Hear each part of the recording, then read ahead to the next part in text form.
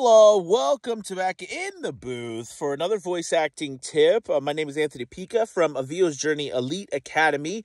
And, today's acting tip and this whole week, today's January 8th, is we focus on audiobooks and ACX. And, we're talking today about articulation.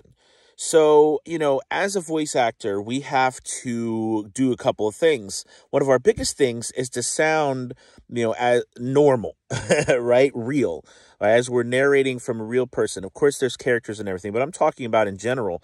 So as we do that, we have to make sure that we can pronounce words clearly, we can articulate so everybody can understand, but we do it in a manner in which sounds normal.